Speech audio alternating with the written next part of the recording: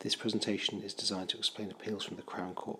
Crown Court trials are before a judge and a jury and are hearings of criminal cases on indictments, so indictable offences, and also triable either way offences where the defendant is elected for Crown Court trial.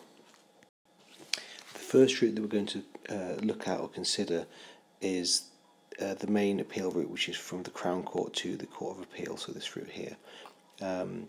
This appeal is by the defence only, so only the defence can make this appeal. And the grounds for that appeal are that the defendant thinks that the court has got the facts wrong, the law wrong, or the length of the sentence wrong. For the defendant to make this appeal, you must get permission from the Court of Appeal or the Crown Court itself to make that appeal. So that's the first route, and it's by the defence only. The Court of Appeal Criminal Division can allow the appeal, which means approve it. They can dismiss it, which means sort of strike it down or get rid of it. They can vary the decision of the Crown Court, so change it in some way. So, for example, changing the length of the sentence. They can quash a sentence, in other words, get rid of it altogether, or decrease a sentence. What they can't do is increase a sentence passed by the Crown Court. The other alternative appeal from the Crown Court is to the High Court by way of case stated.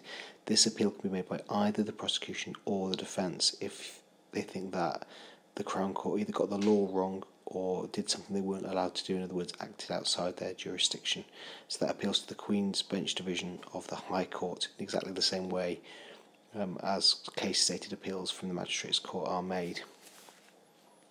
So those are the two main appeal routes from the Crown Court: by the defence to the Court of Appeal Criminal Division, or by either side on a point of law to the High Court.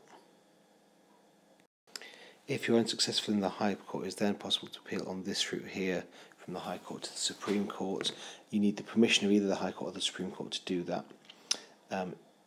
Equally, you can appeal from the Court of Appeal if you're not happy with that decision on this route here to the Supreme Court. Again, you need permission of either court to do that.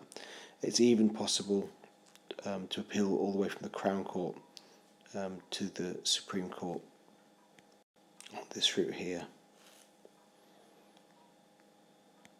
However, such an appeal can only be made on a point of law of general public importance, as well as needing permission from either the Supreme Court or the lower court, whether that be the Crown Court, the Court of Appeal, or the High Court.